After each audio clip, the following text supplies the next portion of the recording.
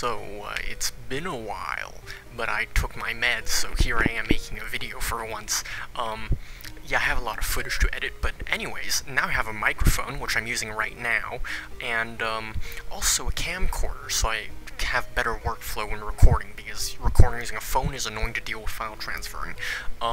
Note about the microphone, this is a different microphone. I built this one, you can see it on screen right now, it's cursed, but it works very well.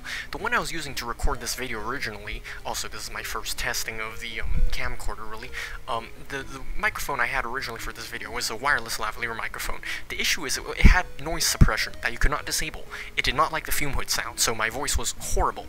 Also some parts just died. So I'm going to be narrating over this video pretty much.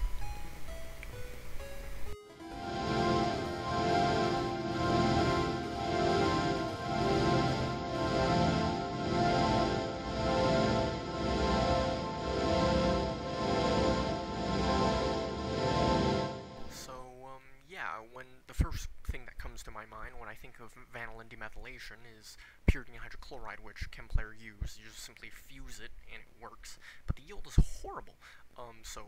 Yeah, I don't really want to do that. I did originally intend to do research on it and see if I could probably use like pyridine hydrobromide instead, but honestly, using just pyridine alone is not very good. So I found this procedure on Arrowid, of course. But anyways, it claims you can get a quantitative yield, basically, if you just use nitrobenzene, aluminum bromide, and the issue is, this procedure does not work. So if you want a working procedure, this is not the thing to use. It does not work as described. It could work under different conditions, but I have not tested under different conditions. I just followed it exactly, which don't work, so hooray. Warning. Nitrobenzene is toxic and possesses the unique property of rapid dermal absorption, so gloves must be employed when handling nitrobenzene in its pure undiluted state.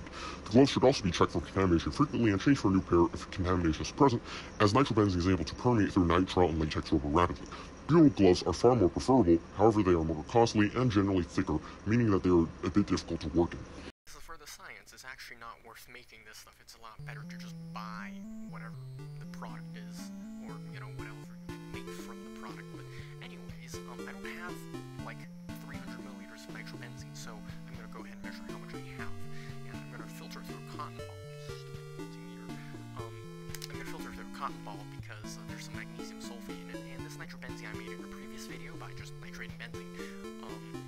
So yeah, we're going to set this aside. We have 34 milliliters, and we're going to scale the procedure accordingly, or at least approximately anyways. So we need anhydrous aluminum bromide, which I don't have, so I'll prepare that from aluminum and bromine. So we have a slight excess of aluminum, 0.83 grams of foil, which I ripped up and placed into a 100 milliliter 2-unit flask, and we'll add 7.3 grams of bromine to it, which is a slight deficit. You could probably use an excess of bromine instead of excess aluminum, but it really doesn't matter, so yeah, I'd rather save my bromine. And normally, if you react bromine and aluminum, it tends to explode, so we will be diluting this in dichloromethane as a solvent, which will moderate the temperature and also dilute the bromine, of course. Now, DCM is not the best solvent for this. Something like carbon tetrachloride or bromide would be better, but I don't have that. So here's the setup. A drying tube would be ideal on top, but I just put a piece of cotton there. Anyways, we'll just add a tiny bit of iodine. It's probably not necessary, but it'll help etch the oxide layer off aluminum to get the reaction started faster. And we'll add the bromine solution very slowly. It's like a Grignard reaction. It will not start immediately usually, so do not dump all of it in at once, because it will go very violent and blow out of the condenser. And you can see we've got a pretty quick reaction, and once it's already reacting, we can just run the bromine in at a fast pace. It's really only that induction period where you have to worry about it overheating and blowing up. And you can see there's a little bit of white fuming in there. That's probably from moisture in the air in the flask and also adhered to the glassware. And we'll just let this do its thing. You can see with every addition of bromine solution, the condenser goes very red and they start to boil a lot more vigorously. So just let that slowly go, and you can see the bromine being consumed, of course, as it goes clear. So at this point, I just ran the bromine in at a constant rate, and I put a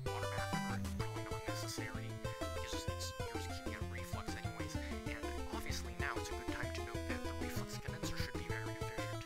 My condenser is being cooled with negative 10 Celsius ethylene glycol to make sure nothing escaped. And we'll just let the bromine at the end you just dump most of it in because there's not really much happening. And it would be ideal if you bring this to a reflux until all the bromine goes away, but I was impatient, so I didn't do that. I just kind of let it stir for a while.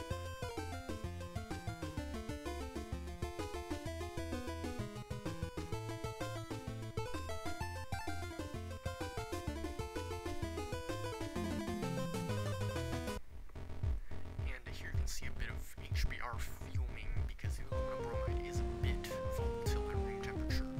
And I'll just remove the DCM by evaporating it, and you'll see there's some remaining bromine, so that's why I say it might be good to reflux the mixture for a bit later. But yeah, you can see here it does not look so good. It should be white powder, and this is why I think DCM is not the best solvent. It probably reacted. I would not be surprised if a halogen exchange happened, so maybe I got some dibromomethane and aluminum chloride, but whatever. So now we'll add approximately 10 milliliters of nitrobenzene, and surprisingly it dissolves. I did not expect that to happen, but I assume it's forming a complex of sorts. So now we have this solution of tar, and that will be placed into the addition funnel once again, and you can see bits of leftover aluminum. That really should not matter. Anyways, we'll add 2.25 grams of vanillin into 10 milliliters of nitrobenzene and let it dissolve by just stirring it, of course, obviously. Now, there's a bit of leftover magnesium sulfate in nitrobenzene, but I don't think that actually matters too much. But this run did fail, so I really don't know. And we'll add the aluminum bromide nitrobenzene solution to this very slowly, and I'll also place on an air-cooled condenser. And this is the part where the procedure is kind of vague on what to do. I don't like vague procedures. I like to know what on earth I'm doing. But anyways, we'll just add the nitrobenzene, and it's nitrobenzene aluminum bromide solution, and it's supposed to form a gelatinous material, which is the supposed reaction complex, which the reaction's working if it does that, and you will see it indeed does slowly become gelatinous. Now this makes stirring very difficult though, and it looks horrible. But anyways, I added all of the solution in, and you can see it thickened up significantly until it no longer stirred properly. Now, it also says you dilute it, so I added in the rest of the nitrobenzene, about 14 milliliters, and during the addition, the gelatin mixture kind of did get warm, so it was doing something. Now, here's the part where I'm a bit dubious on this reaction. It is that gelatinous material looks suspiciously like aluminum hydroxide. Or at least in my opinion anyways. Now, it should not be aluminum hydroxide because my solvent was dry and the aluminum bromide was also dry, but whatever. And now is the part where it says heat to 95 and then cool to room temperature. How long? How fast? It does not tell you. Now you could say, oh, it's just Arrowwood being bad. No, I dug up the original literature. It's just bad. It's horribly vague. You can see right here, it just says, you just add the aluminum bromide to it, you heat it, and then you cool it. So, what am I supposed to do? Do I heat it to 95 and hold it there for a few minutes? Do I heat it and then immediately cool it? It does not tell you. So I think this is the part where it made the reaction not work. I suspect you probably have to reflux it for a bit more, but let's take a look at what's happening here. So it's just a standard Lewis acid catalyzed demethylation, basically, an ether cleavage. Now, usually you would use something like boron tribromide, but we're using aluminum bromide here, and you can see in the mechanism I came up with, the nitrobenzene is just kind of there. I'm pretty sure it forms a complex, but I don't know the structure of it, so I just didn't draw it. But anyways, we will add water to this after it's been stirred for half an hour at room temperature after being heated to 95 Celsius, whatever that means. So now I will try my best to break this material up and add it into water, and we will acidify it with some hydrochloric acid to dissolve any aluminum hydroxide and such, because it's being hydrolyzed in water. And here I got a little stirring going. Now, the particulate matter never fully dissolved, so I don't know what's wrong with it, but it was very acidic from pH paper, so I really do not know. And I accidentally broke my crystallizing dish in the sink, so that's great. Glassware keeps breaking. But anyways, I just let this stir for a while because I want to see if it dissolved or not, but it didn't, so we will just proceed with this. And we have an aqueous layer on top and the organic layer on the bottom because nitrobenzene is denser than water. So we will just extract the aqueous layer with diethyl ether a few times, and that should bring any product dissolved in the water layer into our organics layer. And I used about 30 milliliters of ether times 3.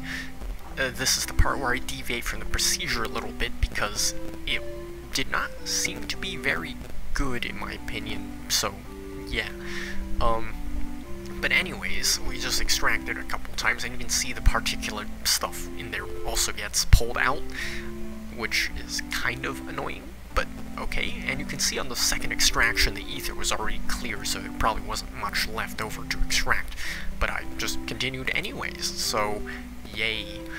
And now I pool the organics together, so now it's a mixture of nitrobenzene and diethyl ether and our product, and we'll wash it with sodium hydroxide solution, because this will turn our product hopefully into a sodium salt, which dissolves into the aqueous layer instead of the organic layer, therefore omitting vanillin. Though ideally you would titrate this to a very specific pH based on the pKa and volume of solution, but I didn't. I just threw in a random amount of sodium hydroxide, which probably deprotonated the vanillin too. You'll see why later on. But if you do this correctly, it should simply omit vanillin. Now, apparently you can also use DCM to extract vanillin out. I did not try it on this run, but on a successful different procedure I used DCM, and that seemed to have separated the vanillin out quite effectively.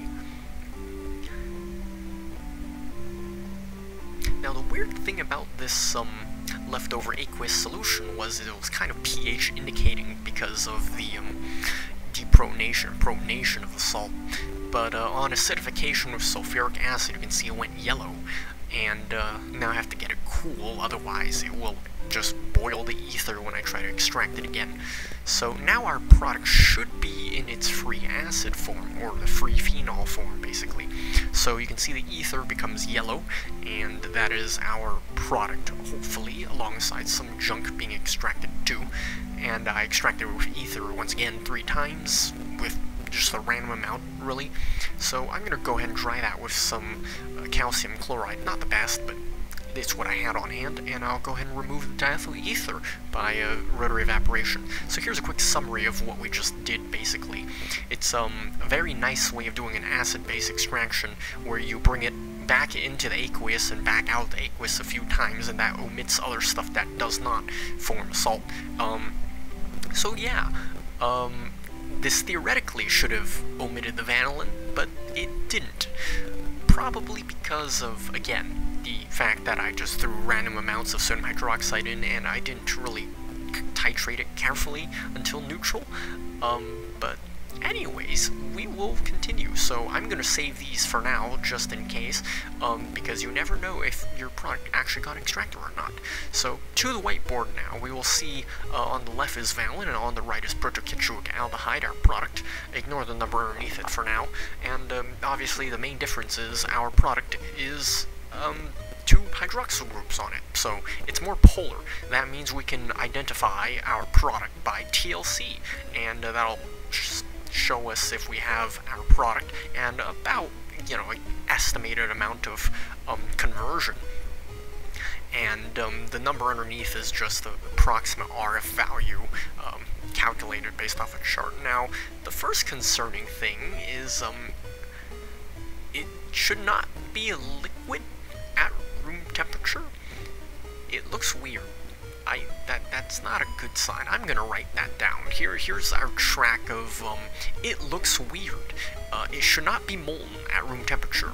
So, it also smells like vanillin. This is some foreshadowing.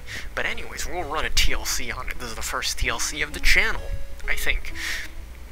Now, I'll go ahead and pour out some of this mystery liquid, which should be product, hopefully. And, it's behaving a bit weirdly. It seems to be solidifying slowly. Interesting. So, maybe it's not vanillin. Vanillin has a melting point of like 40 or 80, I don't remember, but it's low. And this is just solidified, so I guess it just oiled out, maybe? It did not oil out. But anyways, I'll go ahead and dissolve that in some acetone as a solvent, and also prepare some vanillin dissolved in acetone as a reference sample. It would be ideal if I had some known protoketroic aldehyde as another reference sample, but this two-sample TLC will be fine. And because this is for a video, I don't really care about the quality of the TLC plate, so it's a bit messed up, but whatever. And on the left we will have our quote-unquote product, and on the right we'll have our reference vanillin. So go ahead and spot these two, and I will spot them a bit larger than you should for a TLC for the sake of video, so you can actually see it. So there's our supposed product, and also vanillin. Now I'll TLC this in just pure diethyl ether, and you can see, now the topmost spot is probably vanillin because it's less polar, so it's less attracted to the silica, and the bottom one, it should be our product, but there's not much. So let's do a melting point test. We'll just boil it in water because our product should not melt in hot water, and it melted in hot water, so we just have dirty vanillin. Not all chemistry is a success. I guess this will have to wait until another rainy day. But, well, that's it really for this video. And I'd like to thank the following people: David Fetter, sodium hydroxide, saffron, Tiki Tac, William Ackerson, and $5 a month, Amanito Creata, Cody Mies, I don't know, sorry, and JH for supporting me financially on Patreon, which I have to file taxes because they're not giving me my money. Anyways, I also have a Discord server where I'm very active, so they also have, if you want to check that out, I guess there's a lot of people who are way smarter than me, and that's it for this video. See y'all next time.